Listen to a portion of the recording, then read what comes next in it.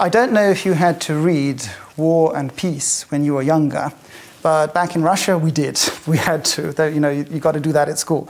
A big, heavy, fat book by Tolstoy. Now, Mr. Tolstoy made a classic mistake in writing, and a lot of my lawyer friends make the same mistake. Do not have an entire page consisting of one sentence with a handful of commas sprinkled across the page. That's a very bad idea. As lawyers, as tax consultants, as any kind of professional services consultants, we need to have clear, concise, written language. That means short, simple sentences. That means your contract, your memorandum shouldn't be that thick. It should be this thick. Short and sweet, as much as possible. Do not make the Tolstoy mistake. If you see lots of commas, get rid of them. You need to have comma phobia.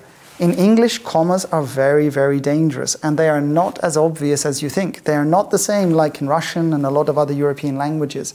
So wherever you see lots of commas, shorten and simplify the grammatical structures of the sentences. Whatever you do, do not make the Tolstoy mistake. Thank you.